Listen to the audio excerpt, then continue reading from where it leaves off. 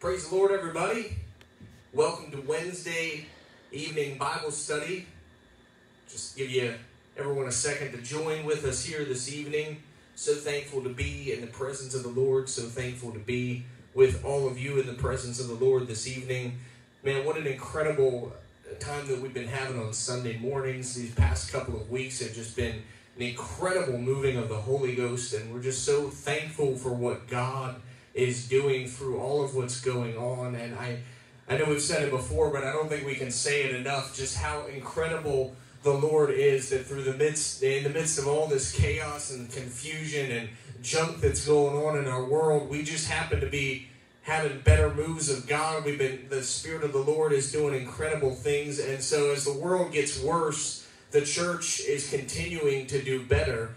And the Holy Ghost is continuing to move in new and unprecedented ways. And I'm so excited to see what the Lord has in store for us. I'm so thankful and excited to see what the Lord has in store for this church. And I'm so excited to see what the future holds for the kingdom of God. Amen.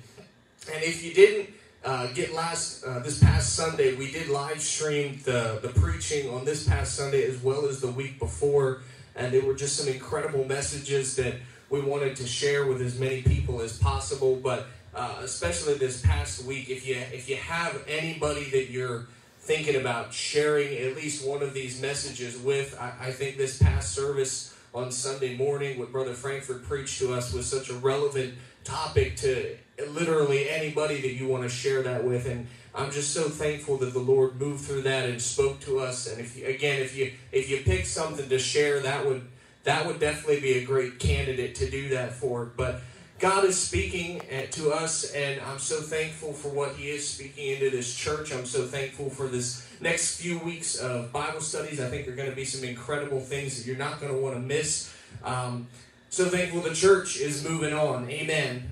Just real quickly in the way of announcements, do want to, just as a reminder, let you know that we are continuing in our schedule as we have been doing it. So Facebook Live on Wednesday evenings at 7 p.m. as regularly scheduled, and Sunday morning services will be here in the building at 10 a.m. and we are continuing to forego the Sunday evening service for the time being. So scheduled as is for right now. This Sunday will be our last Sunday of the month.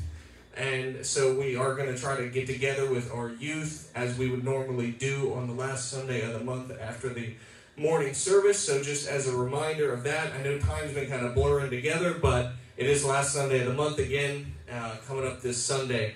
I do want to mention again, Sheaves for Christ. We have another month or so to be able to give to that. Again, if you're able, I know there's been a lot of people bringing in these cans and filling them up. It's been such an incredible thing. And it's a blessing when you can do that and give to Sheaves for Christ. But just a reminder, there's more cans up here. There's also alternate ways of giving. We have the envelopes in the back for when you're here. You can designate money to Sheaves for Christ. We do still have our online giving as well. And you can go to apostolicfaith.com and get that info as well as any other up-to-date info that we are providing through that.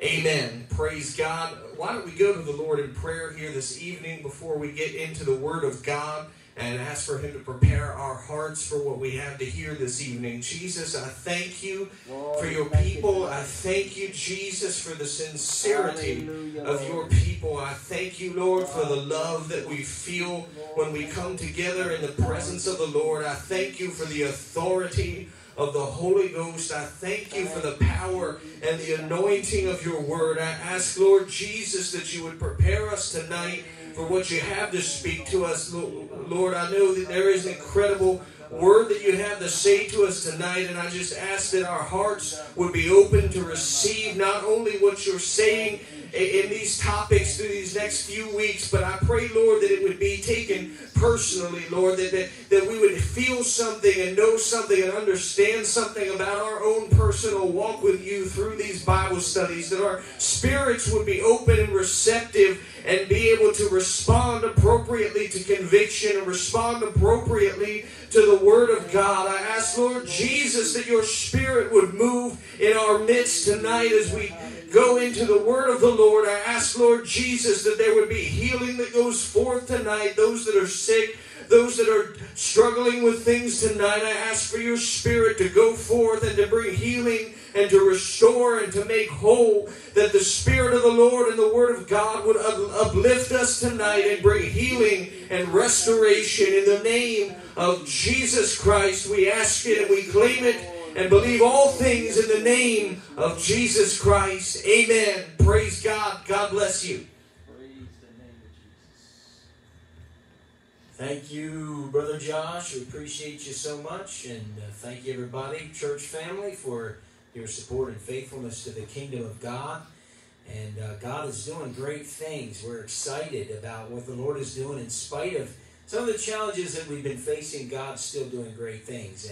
And we know the Lord is able to bring us through, and He is able to give us victory. And we thank the Lord for that tonight. If you have your Bibles, we're going to turn to the book of Luke, chapter 5.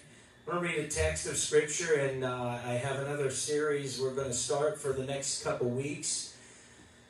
We've been teaching on some heavy-duty stuff, and I feel like maybe we'll lighten the load a little bit and talk a little bit about being a witness for Jesus. It is very important to us as Christians, and especially as disciples, followers of Jesus, that we are a witness for Him. And we're going to talk a little bit about that. So if you have your Bible and you'd like to turn with me to the book of Luke chapter 5, I'd like to read verses 1 to 10. It came to pass that as the people pressed upon him to hear the word of God, he stood by the lake of Gennesaret, and he saw two ships standing by the lake. But the fishermen were going out of them and were washing their nets. And he entered into one of the ships, that was Simon's, that's Peter, and prayed that he would thrust out a little from the land. And he sat down and taught the people out of the ship. Now when he had left speaking, he said to Simon, "Launch out into the deep, and let down your nets for a draught." And Simon answering said unto him, "Master, we have toiled all night and have taken nothing. Nevertheless, at thy word, I will let down the net." I'd just like to pause and say that Peter obviously had not known the Master very long. But just sitting there as Jesus taught from the ship, listening to the words that he spoke, obviously inspired Peter enough that when Jesus said, "Go out and let down your nets for a draft," and it is draft. Some people say drought. A drought is when you don't get something, like it's not raining. A draft is actually a pretty big amount. So what Jesus was prophesying is if they let down their nets, they would catch a lot of fish. And notice Peter's response, obviously inspired by the things Jesus had been teaching and saying. He said, we fished all night and caught nothing. Nevertheless, we'll just do it because you asked us to. And when they had done this, they enclosed a great multitude of fishes, and their net broke. And they beckoned unto their partners which were in the other ship, and they should come and help them. And they came and filled both of the ships, so that they began to sink. I'm telling you, that is a draft of fish. When Simon Peter saw it, he fell down at Jesus' feet, saying, "Depart from me, for I am a sinful man, O Lord." For he was astonished, and all that were with him, at the draught of fishes that they had taken. And so was James and John, the sons of Zebedee, which were partners with Simon. And Jesus said, "Simon, fear not, from henceforth thou shalt catch men." Fear not, from henceforth thou shalt catch men. Hallelujah. When they brought their ships into the land, they forsook all, and they followed him. I want to talk to you for the next couple Bible studies on the subject of fishers of men. It was this statement Jesus makes in Luke chapter 5. Don't be afraid. What you've witnessed is a miracle, but there's something even greater, because henceforth you shall catch men. Hallelujah. You shall catch men. I want to talk about being fishers of men. So there's a lot of focus on the healings and the miracles of Jesus. There are books written about his parables and his teaching, and indeed the Gospels bear record of the powerful ministry of Jesus Christ.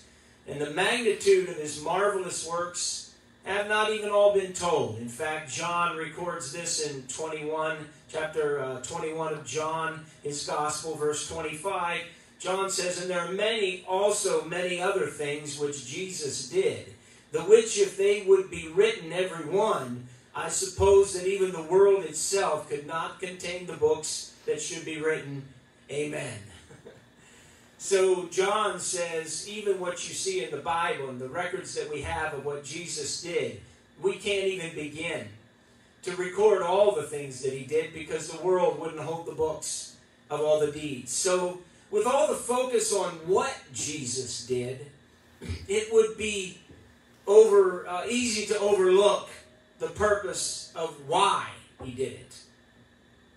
All the things that he did, easy to overlook why he did it.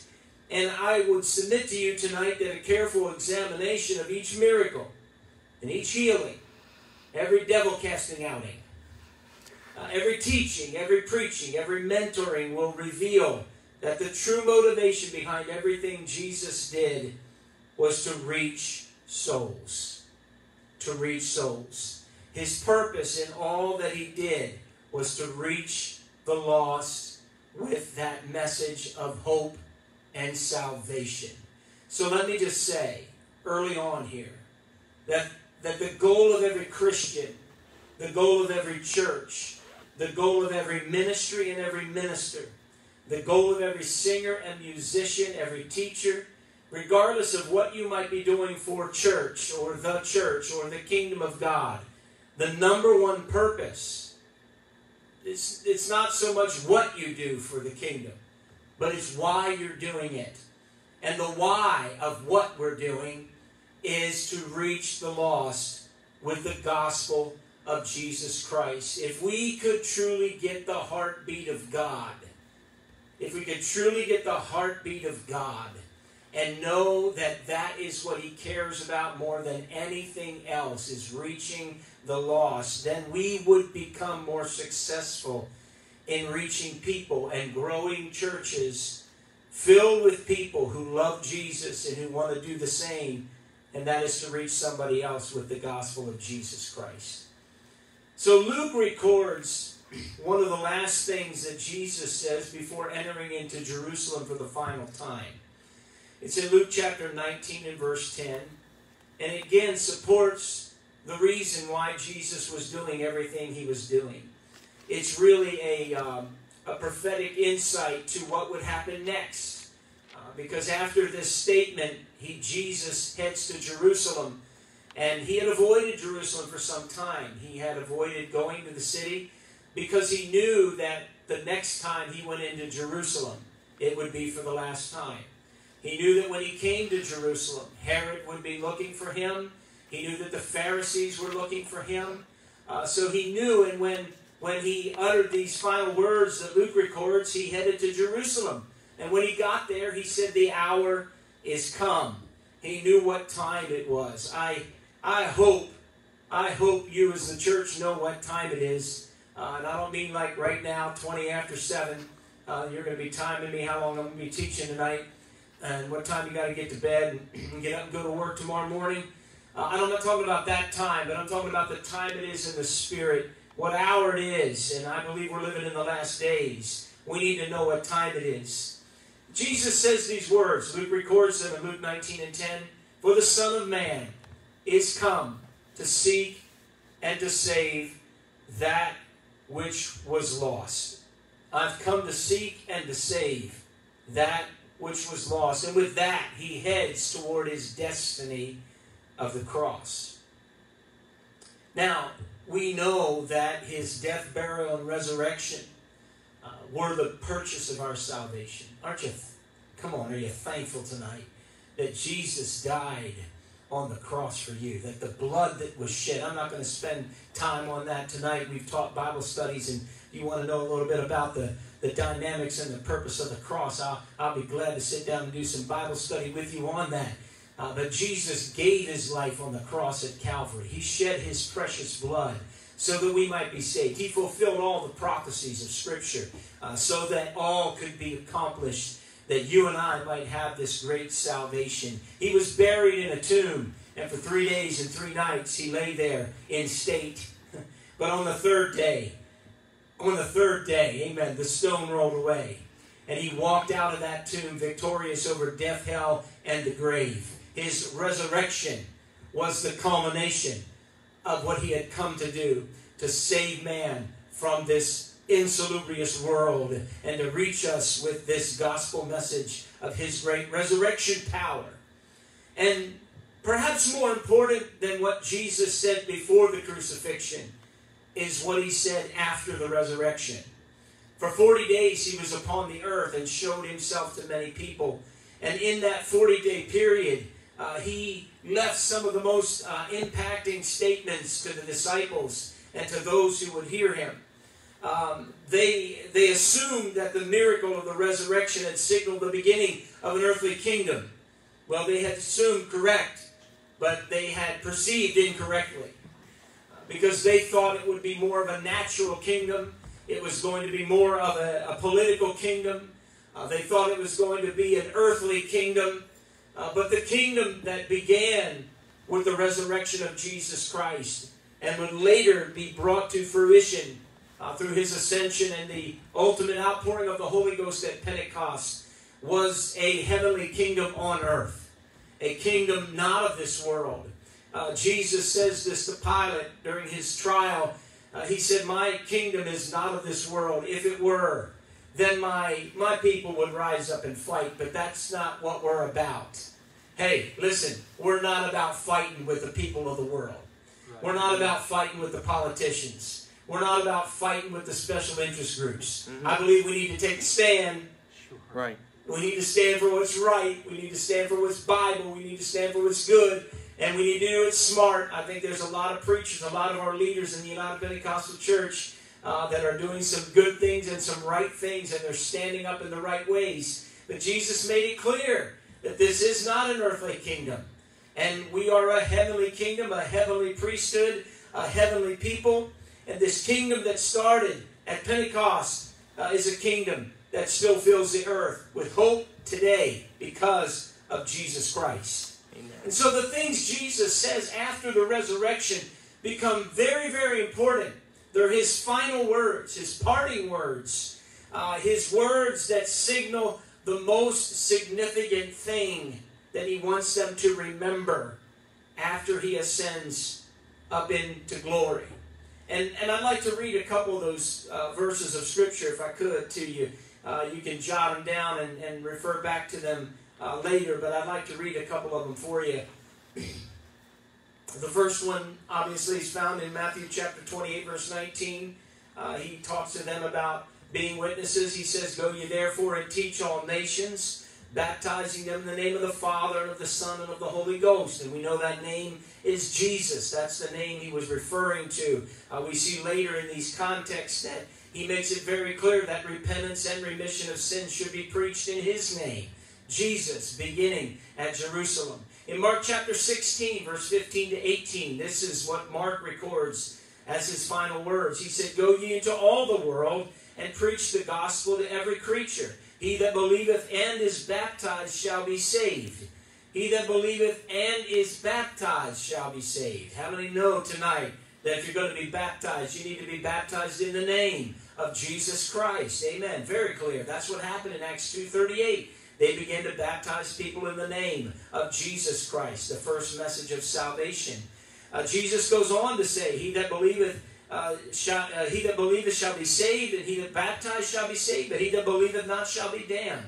And these signs shall follow them that believe in my name. They shall cast out devils. In my name they're going to speak with new tongues. They shall take up serpents, and if they drink any deadly thing, it shall not hurt them. They shall lay hands on the sick." Everything in Jesus' name, right? Amen? Amen. and they shall recover. In Luke 24, verses 45 to 49, Luke records Jesus' final words as this: Then he opened their understanding, that they might understand the Scriptures. And he said unto them, Thus it is written, and thus it behooved Christ to suffer and to rise from the dead on the third day, and that repentance and remission of sins should be preached in his name among all nations, beginning at Jerusalem. You are the witnesses of these things. And behold, Jesus said, I send the promise of my Father upon you, but tarry in the city of Jerusalem until you be endued with power from on high. These are the words Jesus is saying. Notice, everything he's saying before he ascends up into heaven is about, you need to go out there and reach the lost. You need to go out there and be a witness. You need to go out there and preach the gospel. You need to go out there and baptize people in my name. You need to cast out devils. You need to speak in new tongues. Amen. You need to speak with tongues. Amen. It's the Holy Ghost sign. Hallelujah. Amen. When he said take up serpents, he wasn't talking about literally taking up serpents. I know there's churches that do that. That's not what he meant. That's not what he was talking about. We don't tempt the Lord God that way. He was saying, you're going to handle things. I mean, the devil is the ultimate example of the serpent, right? You're going to be able to handle the devil and really handle him. You know what I mean? Take a hold of him and do what you need to do with him. Well, I found out later, Paul, really gives us an indication what you do with serpents. When the viper came out of the wood and bit him on the hand, he shook it off in the fire. That's what I do. That's my policy. Amen. Amen. You drink any deadly thing, it's not going to hurt you. And he opened their understanding of the Scriptures, and he told them, you need to go out there and be a witness. He goes on in John 20, verses 21 to 23, by John's record, as saying this: Peace be unto you, as my Father has sent me, even so I send you. Listen, Jesus said, I was sent to reach the lost. Now I'm sending you to reach the lost. The mission hasn't changed. The purpose hasn't changed. The message hasn't changed. Amen. Right. And when he had said this, he breathed on them and said to them, Receive ye the Holy Ghost. They didn't get it right there, but it was a command. You need the Holy Ghost. Amen. Right. So if anybody's still unsure whether you need the Holy Ghost or not, John chapter 20, verse 21, Jesus breathed on number 22, and he said, Receive ye the Holy. You need the Holy Ghost. Right. Amen. Whosoever sins you remit, they shall be remitted unto them, and whosoever sins you retain, they are retained. He said, I'm going to give you power and authority with the message of the gospel of Jesus Christ. The message of the gospel unlocks the door. And when you walk through that door with the keys to the kingdom like Peter had, you understand repentance and baptism in the name of Jesus Christ, and the infilling of the Holy Ghost is so very important. Acts 1 and 8, he says to those that are gathered at Bethany, You shall receive power after the Holy Ghost has come upon you, and you shall be witnesses unto me, both in Jerusalem and in all Judea and in Samaria and unto the uttermost part of the earth. So watch this now. From the very beginning of his ministry to the very end of his ministry, Jesus was teaching them how to catch men. From the very beginning, from the fishing boats, as he called them and said, Peter, James, John, come and follow me. I want to teach you how to fish. I want to teach you how to catch men.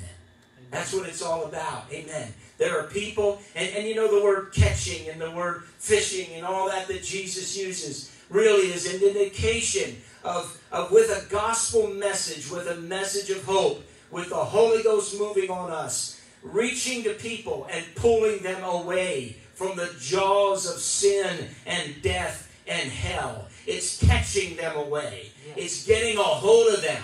Amen. It's bringing their attention and their lives to the feet of Jesus Christ, where the Lord can work a mighty work in their life. This is what it's all about, church. And you know, people are going to be saved when we catch the vision and the heartbeat of God and we start reaching people with the gospel of Jesus Christ. Amen. Right. So these scriptures that I've read for you and the thought and the concept that they portray is known as the Great Commission. Right. And people talk about the Great Commission a lot. A lot of religions talk about the Great Commission, the Great Commission. Jesus didn't give us the Great Commission to talk about it, or to scrutinize it, or to analyze it. He gave us the Great Commission to do it. Right. Yeah. It was a commission.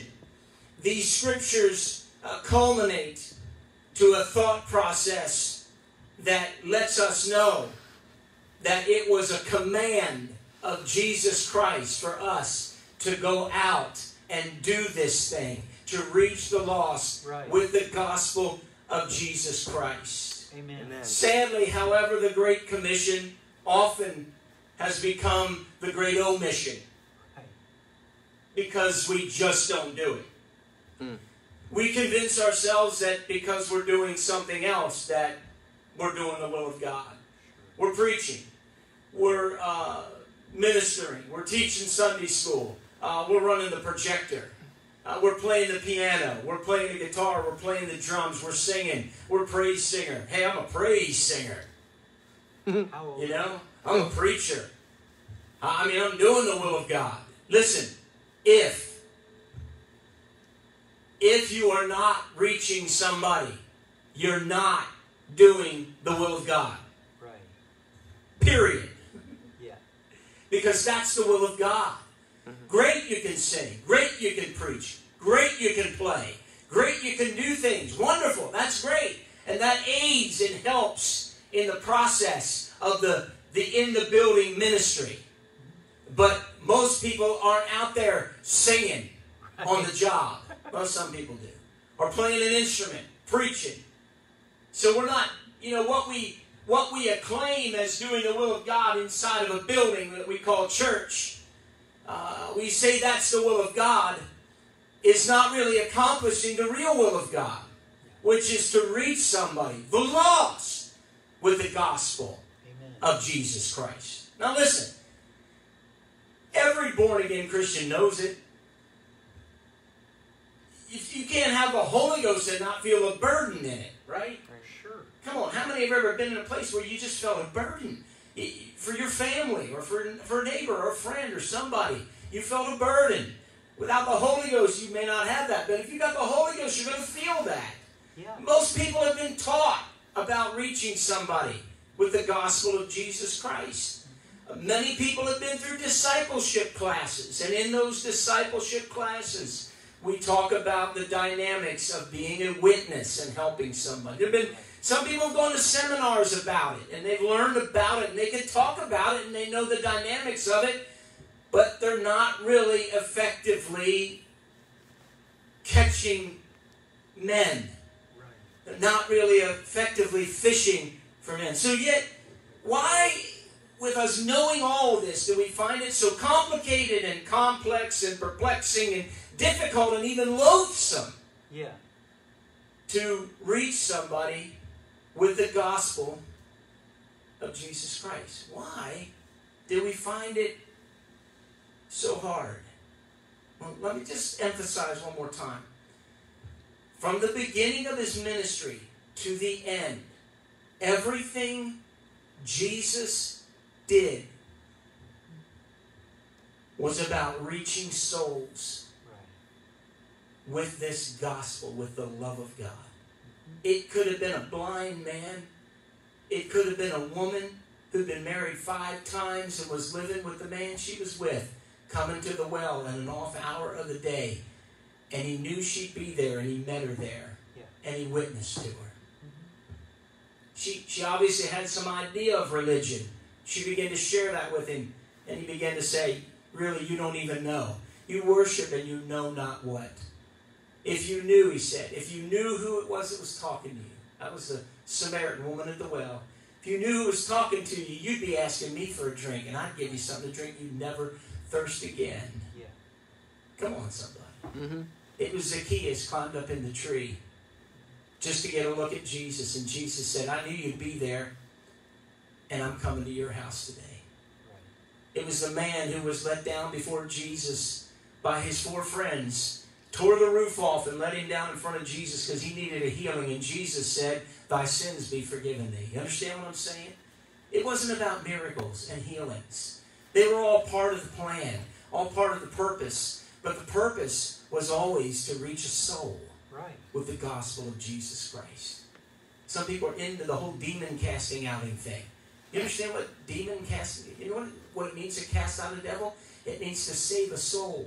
Right. That man that was on the other side of the lake as Jesus was teaching one day, I mean, I honestly believe that Jesus could hear the cries from across the lake. Sure. Not that anybody else could hear him, but he heard him in the Holy Ghost. He heard him in the Spirit. Jumped on the boat, sailed across, met that demoniac man that nothing could help and nothing could change. And the man came running to Jesus, and before he got there, the devils were crying out for mercy. And Jesus said, goodbye, you're out of here. Yeah. And there he was, sitting, clothed in his right mind. It was about saving a soul. You understand? We make the miraculous about the miraculous. Yeah. We make it something, and I know sometimes we praise God for it, but a lot of times we're kind of just talking about it. When in reality, every miracle, listen, the purpose hasn't changed. Every miracle God does, He does it to save a soul. Yeah. Every miraculous touch, every healing, every demon cast out, it's about saving a soul. The things that He's done in your own life, you might think it just God just brought you through and it's so wonderful. But listen, God just gave you a testimony. Yeah. God just gave you a testimony. He gave you a testimony that you could tell somebody else about. I ask you tonight, how often have you simply shared your testimony of what God has done? Too many people, again, they make it too complex, too complicated, too loathsome of a task to try to reach somebody. And I know we've done it before, knocked on doors. Everybody hates that. Passed out flyers. Everybody hates that. Nobody wants to do, well, I shouldn't say everybody hates it, but you know what? A lot of people hate it. And they don't want to do it, and they're not going to do it. And you know what? That's fine. If you can't bring yourself to knock on a door with a group of church people going out, if you can't bring yourself to hang a flyer on somebody's screen door, if you can't get involved in the outreach efforts that we make as a church, then you better at least share what God has done in your life with somebody else that doesn't know Him. Right. Because that's the purpose of everything God does in our lives. You know, we think it's just because He likes to bail us out, and He likes to help us out, and He likes to bless us and heal us and give us good things. That's wonderful. He's our daddy, and He loves to do that. But there's a difference between our daddy and every other daddy. Right. Most daddies don't want their kids going around telling everything that their daddy's done for them. But this daddy wants you to. Yeah. You know why? Because he wants to do it for all of his kids. Right. And he wants them to know, those that don't even know they're a kid yet, of Jesus Christ. He wants them to know that He can bless them just like He blessed you. You hear what I'm saying tonight? Come on. Right. Everybody needs to get the burden of reaching the lost with the gospel Amen. of Jesus Christ. Because that's the purpose that Jesus lived for and died for. And that's why He called us into this church and into this ministry. Can I get an amen? Amen. So, when Jesus spent that earthly ministry in those times, what He was doing was saying, this is what I want you to do, and this is how I want you to do it. You know, we can preach on Jesus saying, the works that I do, you shall do also, and greater works than these shall you do, and the church will explode, and everybody be running around the aisles and shouting. They don't even know what they're shouting about. Right. Greater works than these shall you do. Well, what's He talking about? I mean, you can't, if somebody is healed of blindness, it doesn't get any better than that, right? I mean, when you can't see and you can see, Right. you can't be healed of blindness any greater way. Right. If you couldn't walk, and all of a sudden you can now walk, Right. I mean, aside from being able to run a marathon in record time, it really doesn't get any better than that, Right. I couldn't walk, and now I can. I was blind, but now I see. Yeah. Those miracles, the works that I do, Jesus said, follow me now, watch. Yeah. You're going to do those works also.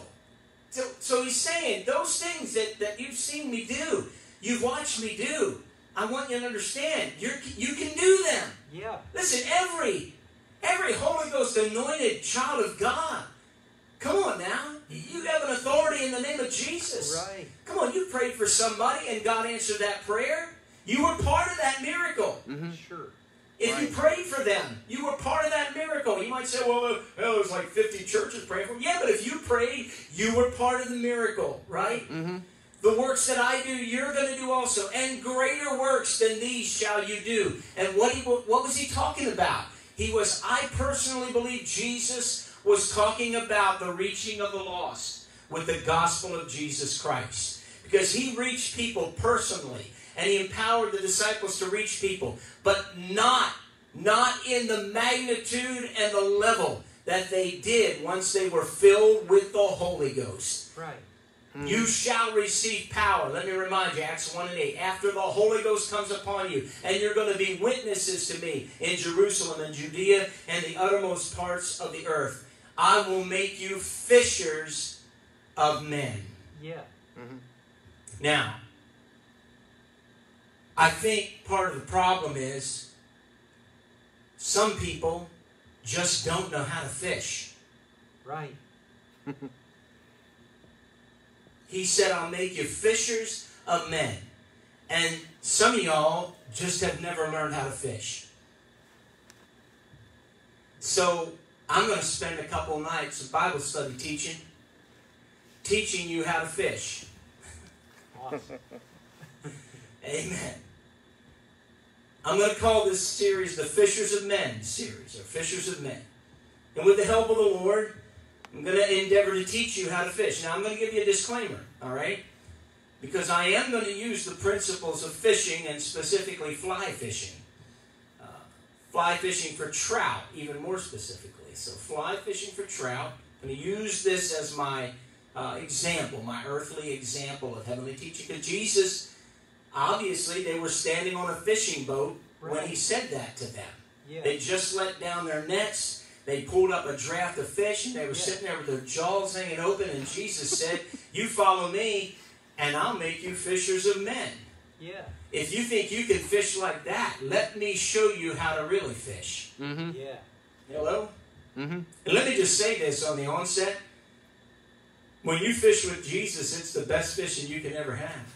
Right. I mean, the best fishing days I've ever had in my life was fishing with Jesus. I'll never forget one time walking out on the stream in the early morning.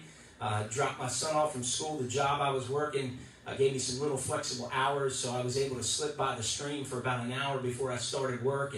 And I knew there was some trout in the stream, and I walked over there, and sure enough, there were two guys right there where I wanted to be. And I knew, I'm just knowing there's a big rainbow trout in that hole. And I'm thinking, man, they're right there where I want to be. And so I got my boots on and got my rod out and got my equipment. And by the time I made my way over there, they had moved upstream a little bit. And I was like, all right. And so I walked up, and they're standing there. And I said, y'all mind if I throw in there? And he said, nah, we've been fishing in there all morning, didn't catch a thing. I don't think there's any trout in there. And I'm not kidding you. Not kidding you. I tossed my bait out there and let it drift into the hole. And very first cast, man, I hooked an 18-inch rainbow. He was taking a drag out, going down the creek, and water flying. And in the middle of this whole thing, I was hearing them talking about losing a big trout one time. So I just made my way down the stream on the bank a little bit and got down in the creek and continued to play and brought him in there and put him in the net. That guy said, man, I'm telling you, I can't believe that. And I said, well, that's the way you land a big fish now, fellas. And he said, I can't believe that. We fished that hole and we didn't catch anything. How'd you catch that trout? And I just looked at him and smiled and I said, I'm fishing with Jesus. It probably sounded ignorant. I didn't mean it to be ignorant, but I just felt that way because I was like, God, just give me a great, it's a beautiful morning. I got an hour here. I'm going to go out there. Just want to catch one fish, man. And I was so happy. But fishing with Jesus makes all the difference in the world. It's funny, isn't it? Because at the beginning of their calling, they were fishing without Jesus and caught nothing. Right. And when Jesus stepped on the boat, he said, let down your nets for a draft. And they let down their nets, and they couldn't even hit. Broke their nets. They called the other boat over. Everybody filled 2 boats full of fish. A ton of fish. Yeah. A draft of fish. And Jesus said, come on, follow me, and I'll make you fishers of men. And it's funny because at the end, he dies on the cross. He's buried in the tomb. And Peter said, well, you know what, guys? I'll tell you what, this is a rotten day. Yeah. I'm telling you what I'm doing. I'm going fishing. And the other disciples went with him. It appears as though several of the disciples were out there fishing on that boat all night long. I mean, come on, it's like the greatest deja vu in history. You know, they're fishing all night long, and then there's this man on the shore. He's got a little fire burning, and he hollers out to the boats. They're sitting there, you know, like, man, that was a waste of time, toiling all night long, caught nothing. And Jesus says, do you have any meat? I mean, like, rub it in a little bit, you know. Yeah. And we've been fishing all night, got nothing. Jesus said, let down your nets on the other side of the boat. Now, seriously, when you think about this situation, they had probably fished both sides. It's not like they were dumb enough to only fish one side of the boat. So, but he happened to observe them fishing on the one side, so he just said, let them down on the other side. And this time it wasn't so much as many fish, but the huge fish they caught. Yeah. Huge fish. I think even numbers like 150. Huge fish. And they're like, the boat's going, You're going to need a bigger boat. Huge fish. And then all of a sudden, John looks at Peter and says, Yeah. it's the Lord. Something hits him like. All of a sudden he realizes, now this is really like familiar. Like this happened. Oh my Jesus. Yeah. It's the Lord. Peter literally jumps in the water and swims to the shore, and he gets to Jesus. And there's Jesus with fish cooking on the fire. Now, I don't think Jesus, I know he's resurrected from the tomb and he's got all power in heaven and earth, but I highly doubt if he just went and there was fish burning on the fire. I'd have to believe that he made a little effort and caught some fish. He knew where the fish were. Right. Mm-hmm. I'd like to tell you tonight, Jesus knows where the fish are, and he knows where we need to be fishing. Right. Mm-hmm. Hallelujah. Come on. Yeah. And there's no point in fishing in somebody else's pond when the Lord has called you to fish where you are. Right. Mm-hmm. Hello, somebody. Yeah. Mhm. So, I'm going to teach on fishing. I'm going to use biblical concepts of catching men and relate them to natural concepts of catching trout. Now, at some point in this series, I know somebody's going to get inspired to go fly fishing. And I've thought about that. This has happened many times through the years of ministry. I've had profound Bible studies on incredible topics. I remember very much as a young preacher working in the insurance industry. I'll never forget teaching a Bible study one time on an immediate estate, and I likened it unto life insurance, that you can be newly married, which I was.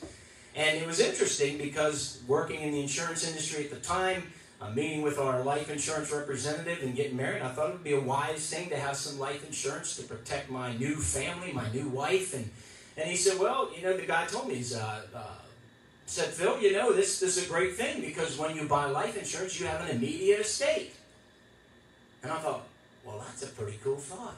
Yeah. And then I got to thinking, you know, when you come to Jesus and you repent of your sins and you're baptized in Jesus' name and you're filled with the Holy Ghost, you have an immediate estate because Jesus said, I'm going to prepare a mansion for you over there. So I teach this whole Bible study on an immediate estate and how when you come to the Lord, you got nothing, but he gives you everything. And I go through the whole Bible study and like half a dozen people after church come up and say, can I talk to you about life insurance? I was just wondering because I don't have any. And so I know that happens. So I know there's going to be somebody out there. As I start teaching this, they're going to be like, man, he knows how to fish. And I'm going to ask Brother Zook, I'm going to ask Pastor, I'm going to ask him if he'll teach me how to fish. And I will. I will take you fishing, and I will teach you how to fish for a fee. Yeah. Because that's one of my retirement projects. It's another one of my little retirement projects that I'm kind of getting started. So one of my potential retirement projects is doing a little bit of a fishing guide service.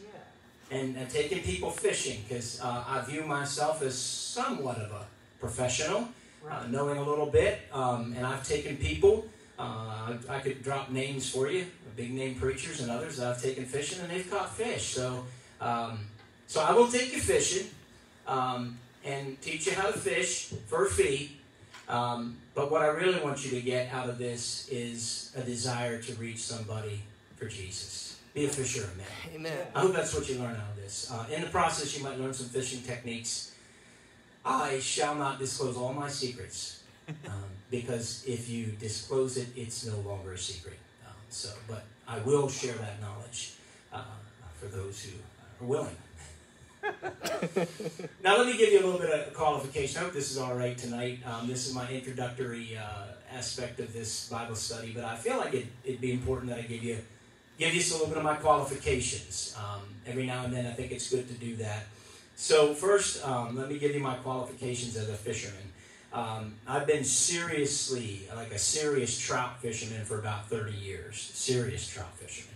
I've spent some time in the past 10 years developing my fly fishing skills, which I can't say I've mastered, but my last fly fishing trip produced 11 trout, 10 brown trout, and a brook trout in crystal clear water on a morning about 8:30 in the morning for about 2 hours. I caught like 11 trout, so I felt like I graduated another level. And thanks to my good friend Bobby Lewis, missionary to Germany, helped me out with a zebra midge. Man, this is just like magic. So I've been fishing for about 30 years, 10 years about fly fishing. Now, prior to that 30-year period, I was a kid who either didn't pay much attention to my father, who was a great fisherman, or I just didn't get it, because I really was not a very successful fisherman. I'd go out and fish, and I'd catch one or two. In fact, there are places I'd go, and I knew it was a 2-fish limit. If I caught 2 fish, I might as well quit and go home. If it took me 5 minutes or 2 hours, I could fish all day. 2 fish was all I was going to catch. I didn't know. I thought it was a curse. But ultimately, at one point, I finally decided that going fishing was unproductive, and therefore I quit doing it. So I didn't go fishing at all for a while. Then I met a friend, a co-worker. And for the sake of his privacy, I won't mention his name, because then you'll all be trying to get a hold of him and ask him to teach you how to fish, which I've instructed him that he should charge for his services as well. So you would have to pay anyhow. Nevertheless, my good friend was talking one day at work about going fishing and fishing for trout, and how he was catching these ridiculous numbers of brook trout. And I said, come on, man, there's no way you're catching that many fish. And he said, I'm serious, I am. I can tell you right where they are. And I can tell you where it is, because there's no fish there anymore. It's way back in the mountain. You probably wouldn't be able to find it now. It's a stream called Old Town Run, a little narrow stream way back in the mountain. So he's telling me about these fish, and I said, there is no way. So he kept talking about it. So one day I said, all right, fine. I'm going to call you. I'm going to call your bluff on this one. So I went down to our boss, and I said, hey, listen, I'd like to take a half day off work. And he said, okay, is everything okay? I said, yeah, but, old buddy out here is telling me about catching all these brook trout, and I want to go try to catch some. He said, yeah, sure, go ahead. So I took a half day off work. I went over and bought myself a new reel with that blue monofilament line. I'm telling you, I didn't know a whole lot.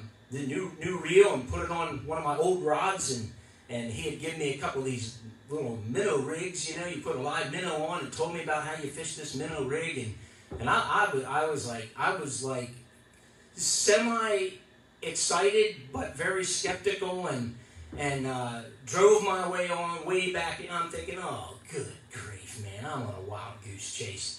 Drive back, Phil, to the bridge. When you get to that bridge, park your car, and right below the bridge, he said, you'll walk out there and you'll look in and you'll see them. You'll see the trout laying there, right below the bridge. So I got there and parked my truck and got out, walked over and looked over the bridge, and my jaw hit the stream. I mean, it's like, 9 feet down, and my jaw literally whoosh in the water. And I was like, holy cow. So I got my minnows, got my rod, and I'm thinking, oh man, I'm nervous, because I know there's trout there. I can see them in the stream. You didn't have to have the special, Babe Winkleman glasses or anything. You could see them in the stream. So I get on down there, and I tie that minnow rig on, and I put one of those minnows on, and I throw it down in, just like you told me, throw it down off kind of the side, let it drift in there. And man, they were chewing the minnows up. I couldn't even hook anything for the first 15 minutes probably.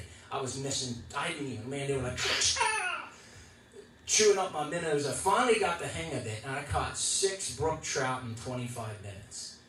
And I was just stunned. I mean, I had never in my life fished like that. But I was hooked. Pun intended, I was hooked. And from that day forward, just began to work on those skills. And I've read some books and on trout fishing and developed techniques. And I could say that through the last 30 years, I've developed some skills and I've caught some trout. I've caught quite a few trout. I've had some days on the stream where I've caught a lot of trout. Brother Frankfurt was with me one day. Josh has been with me already on some of those days. Shared some of those skills with Brother Frankfurt. I think one day we were out, what was it, Brother Frankfurt? I think I caught 40 and you caught 25. Somewhere. Some of that, or 30. You got, no, not 30. So in that neighborhood there, 30. I caught 30, you caught 20. I don't know, is it? It was a lot. But I know I've caught more than 40 trout in one day. The point is, we caught an enormous, and I'm not telling fish stories now, I'm telling you the truth. We caught an enormous amount of fish. And we've caught some trout, all right? And I'm not up here trying to brag. I'm not trying to tell. I'm just saying I know a little bit about fishing. So when I talk about fishing, I'm not just getting some things that I've read in a book somewhere, or Field and Stream magazine, or Pat McManus even. I'm telling you the truth. I can catch some fish. And so that's my qualifications as a fisherman. In fact, I even caught one trout 3 times, the same trout. Huge 18-inch rainbow trout. I caught him once, he broke my line. I caught him again, he broke my line. And he said, well, how can you possibly know it was the same trout? The second time he broke my line, I had a split shank treble hook on. So I knew the type of hook it was, and I knew the hole he was in. And the third time I caught him, I was smart and brought him downstream and landed him. And when I got him in and got him in the net, opened his mouth, all 3 of my hooks were in there. So I knew it was the same trout. So you learn things that way. So enough about my fishing exploits. Let me just give you a little bit of my qualifications as a soul winner, because that's what's really most important here. And again, I'm not really going to talk numbers. I probably shouldn't even talk fishing numbers, because right now my phone is on Do Not Disturb. I guarantee I'll probably have 3 or 4 texts from guys saying, Brother Zook, I want to sign up. It's going to cost you. All right, good. Now I'll tell you this, I'm not going to charge you for anything about reaching souls. I know some dumb people who've done that. But I'm not going to do that. None of the soul winning stuff. I'm going to do that for free, because that's kingdom business. Amen. I'm not going to make merchandise of the gospel. Amen. But let me just tell you. Now, I'll be honest with you. For the first, I don't even know how many years of my walk with God, I won hardly anybody. I caught nobody. Very few. I'm trying to go back through my recollection. I was thinking about this Bible study, and I was trying to go back through recollection. But in those early years of serving the Lord as a preteen, and I mean, I came in, I was basically just a little bit before I was 10 years old. So, even through my teenage years, I feel like by the time I was in junior high, or not junior high, but junior year of high school and senior year, I feel like I've had a little bit of an impact, but I can't say that I really won any of my classmates to the Lord, and I regret that. But periods of time in my life where I felt very ineffective as a Christian and as a witness.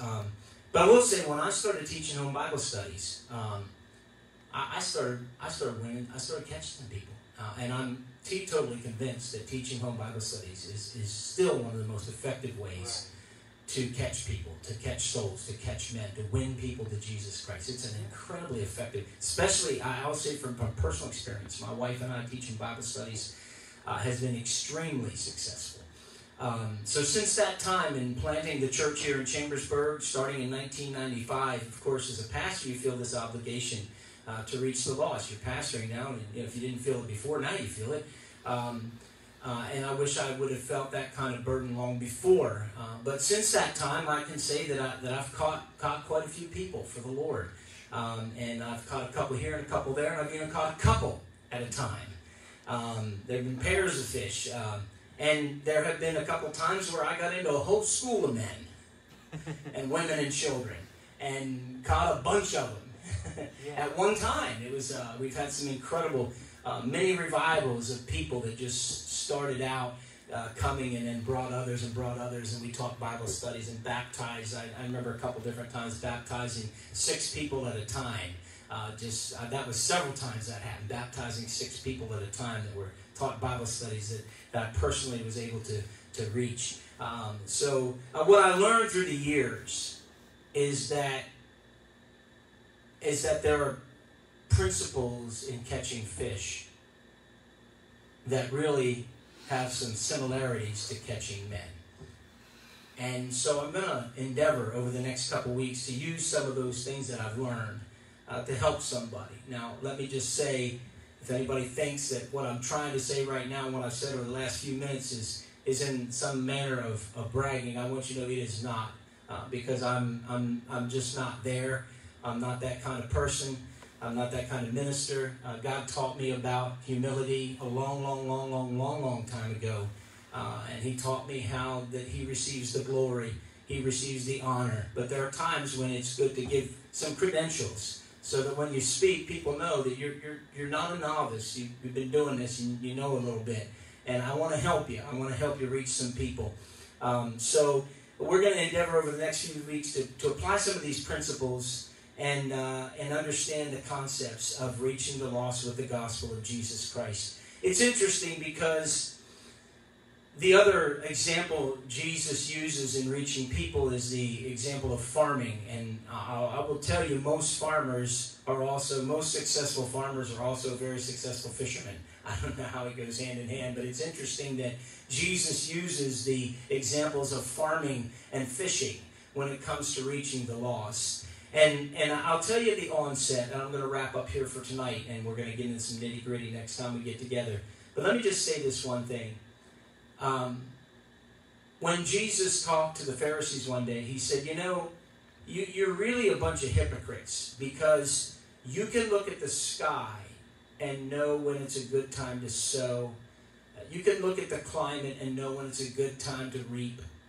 And you know the laws of harvest, sowing and reaping. But he said, you can't discern the times.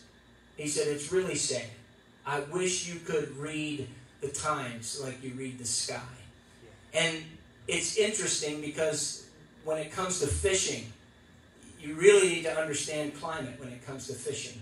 I just went by one of the streams that I fished today. Major thunderstorm blew through last night. I don't even know if we had tornadoes. It was really bad. Some of you probably experienced that storm that blew through. And I drove by one of the streams I was fishing. It's like chocolate milk. There's no point in going fishing. You can go fishing if you want.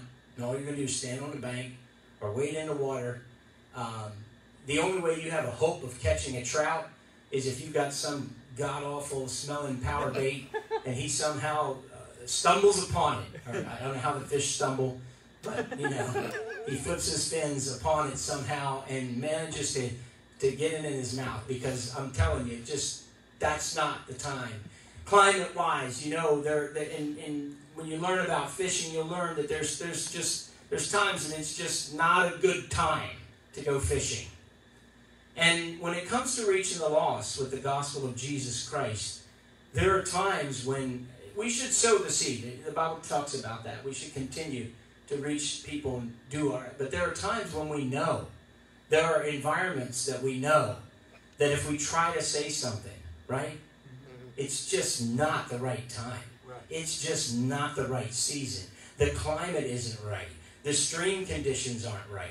It's not a matter of whether the fish are biting or not. If the stream is that cloudy with mud, they aren't even going to see it. Right. But I will tell you right now, I close with this thought. I will tell you right now that we are in a climate and a season where it's time to go fishing, folks. I said it's time to go fishing. I know we got coronavirus and we've got civil unrest, but trust me, I feel like the Lord has stirred some things up. One of the greatest times to go fishing is following a storm or a rain. That's enough to start some influx of some of the groundwater into the stream, because it washes some of the bugs and some of those beetles that are in the stream bed and under the rocks, and the water washes them out in there. And once that stream starts filling up with some of those stone flies and nymphs that are in there, the water gets stirred up a little bit, and it comes. I'm telling you, trout, they just get all excited about that. And I feel like the Lord's been stirring some things up lately. Amen. And I feel like the Holy Ghost has been moving. And I feel like if we can just get the right bait out there where the fish are, we're going to catch some people. We're going to catch some men. Amen. How many are with me tonight? Amen. How many are excited about it? There are times when I've just been biting at the bit to get out fishing because I just knew. I remember one time I just knew there was this place, this hole, and I knew they'd put some trout in there, and people went by it. It was a hard place to fish.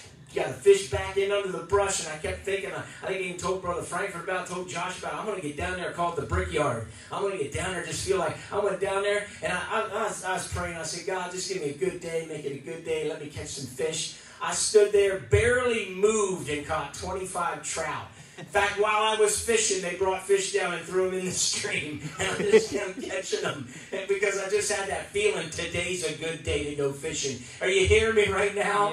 Yeah. Listen, it's not a good day to go for trout. But it is a good day to go for men. Amen. It's time to go and reach some people with the gospel of Jesus Christ. Could you stand where you are right now and just lift your hands? I want to pray for you. God, I thank you tonight. I thank you for the experience that you've given me, God. I hope people don't think I'm trying to boast, because my soul makes its boast in the Lord. And I even feel like even some of my best fishing days, Lord, is only because you blessed me. And you gave me some experience, God. And reaching people has been such a joy. And I want to do it more, Lord. I want to see some more reached with the gospel of Jesus Christ. But stir up the stream bed, God. And stir up our hearts, Lord Jesus. And help us to realize that now is the time to go fishing. Now is the time to get out there on the stream and reach somebody for Jesus Christ. I pray your blessings be upon us. I pray, God, even tomorrow as we get up and start our day, we'd see some hungry fish, Lord, and we would have the bait that they're looking for. And, Lord, that we'd catch somebody, even tomorrow, Lord. Let it be so. Let it be so, Lord, that we catch somebody and win them to the Lord. I thank you, Jesus, for your people. I thank you for your church, God. I pray your blessings upon each and every one. Give you the glory and the honor and the praise. In Jesus' name, God bless you, everybody. This is your pastor signing off for tonight, Wednesday Live. God bless you.